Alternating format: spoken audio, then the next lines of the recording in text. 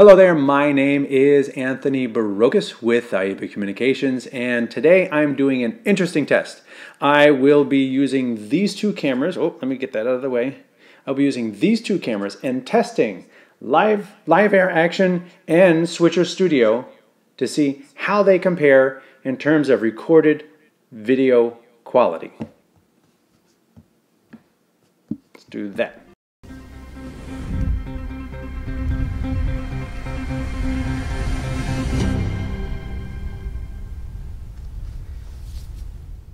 All right, once again, I am talking to you. I'm actually live switching this with the streaming software. I have the two cameras right here going into two different iPads. Let's go to this shot right here, going into two different iPads. I have the Switcher Studio camera is going into this iPad, and the Teradek Live Air Action iPad phone is going into this iPad. Both are iPad Pros.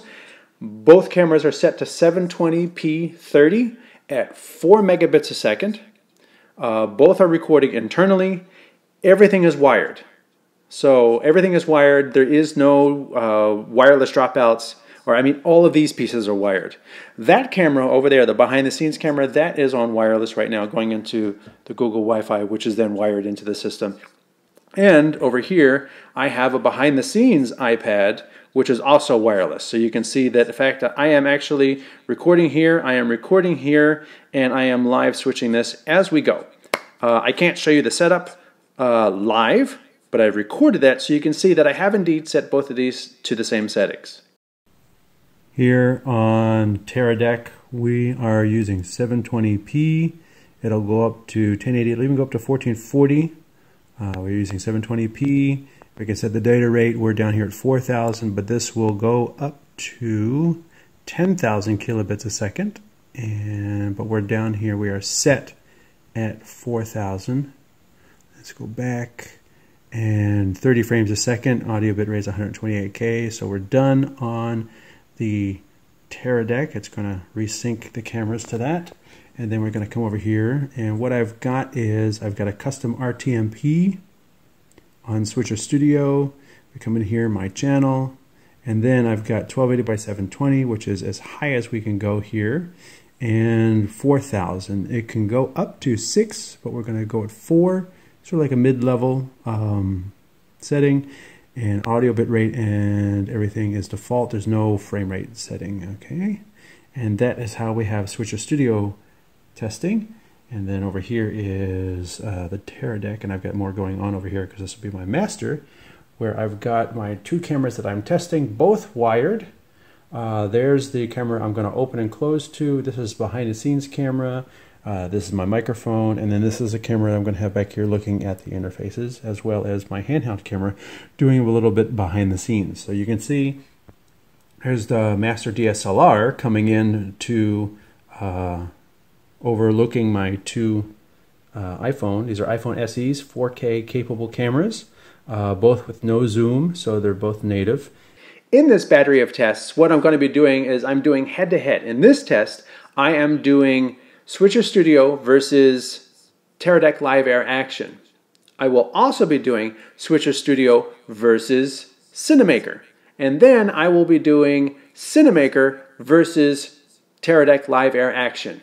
In essence, pitting all three of the solutions that record in the iPad against each other to see which one delivers the highest quality video to the end user, whether they be streaming or recording.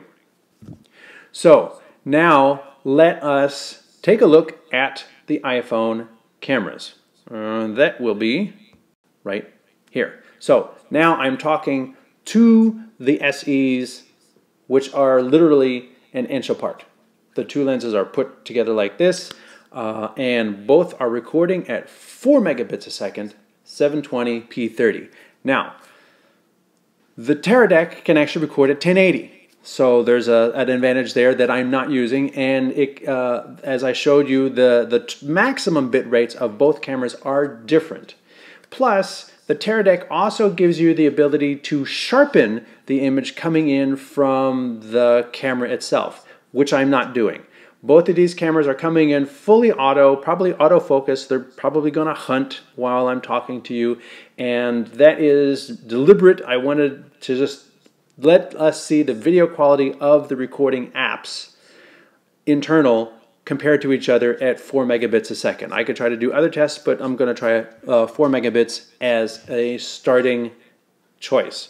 And I have the logo up on each of the different things. I'm going to put them side by side so that you can see how they compare straight out of the box, as they say, in terms of recording a long program where you don't have the ability to finesse the edit after the fact. You need to ship this product away, or in terms of the live stream itself, you want to ship out the highest quality live stream with, you know, high megabit. Let's just say you can push a 10 megabit stream or a 6 megabit stream up to the internet, and how good is that going to look coming from the device that you're using? That's what this test is for.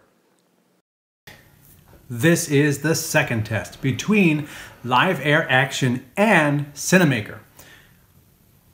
Some changes from the first test. In this test, we had to lower the data rate to 3,000 megabits per second because Cinamaker offers preset levels. So there is no 4,000, there's a 3,000 and a 7,000. 7,000 obviously is going to be a much larger bit of data. So I went down to 3,000, and then I adjusted Teradek manually to 3,000. So they are both at 3,000 megabits per second, 720p 30.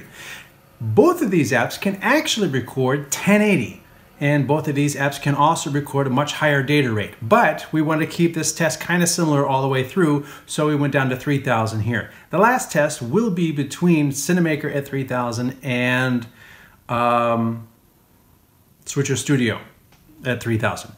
Also, in addition, the previous test was all wired because of some technical difficulties. Right now, only Cinamaker is wired, and Live Air Action is actually wireless between the camera and the iPad. Although, these are the only two devices on this iPad, and it's only 3 megabits a second on a device that is capable of handling many cameras at one time. So I think it's pretty comparable to being on a wire. So this has been a test of Cinamaker and Live Air Action at 3 megabits a second. And this is the third test.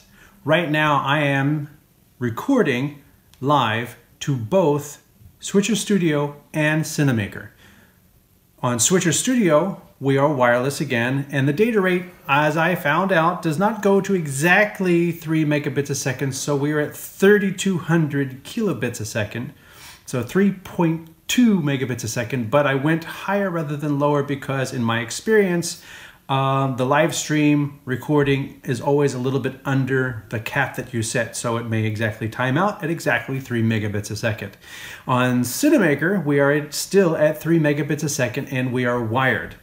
Switcher Studio is wireless, again, through a hub, and these are the only two devices on the hub, the phone and the iPad that's doing the recording. So this will give us a very good test with the same level of camera, the exact same camera, NSE, on both recordings, and both recordings being made at the same time, at the same data rate, at the same frame speed, at the same distance. So I think this has been a pretty good test overall, and I am really interested to see what the results bring. And now we are into the second portion of our test, which is 1080 and the highest bit rate each device can record. With this test, I am recording all three of the same tests.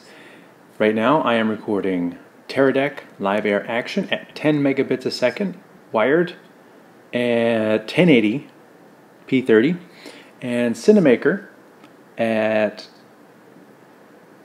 full, or what is it? Let's see, go over here.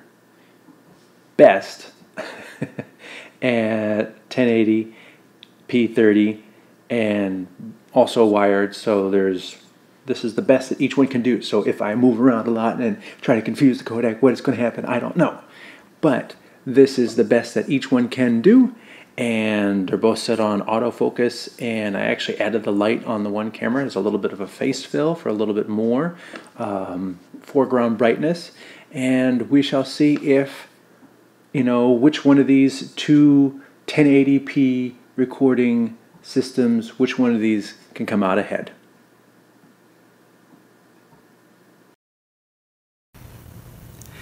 And this is test number 2.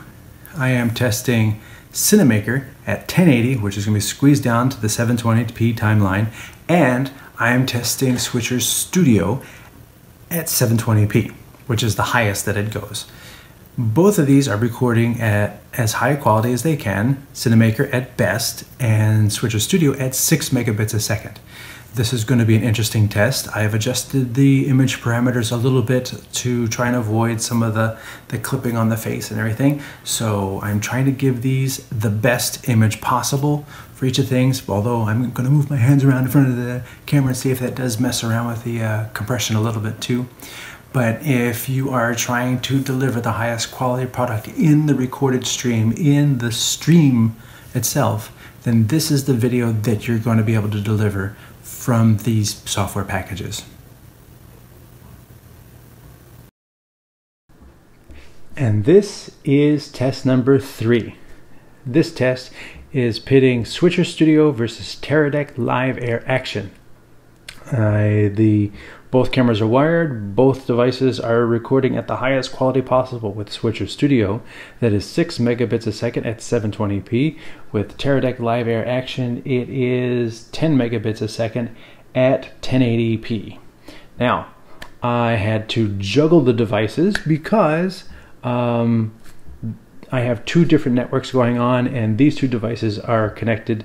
For Teradek, those 2 devices are connected directly to each other, not to the internet. And with Switcher Studio, I can't. It's a little bit of a harder issue to swap devices back and forth because I have 2 devices to test 3 apps. So I have to do a little app juggling, and Switcher Studio always wants to verify that it is allowed to work on that device, which makes sense because it's a subscription product. Anyway, if I move my hands a little bit like this, that would maybe confound the codec a little bit, maybe.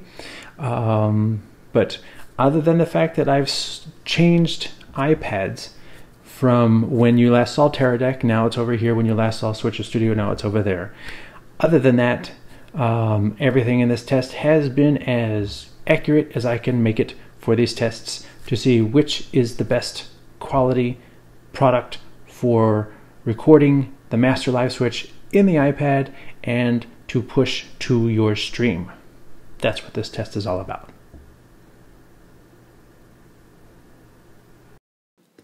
Well, I hope this video has proven useful and you found a tool which fits your needs. And by looking at the video quality that you can get from these devices, and admittedly, these are iPhone SEs.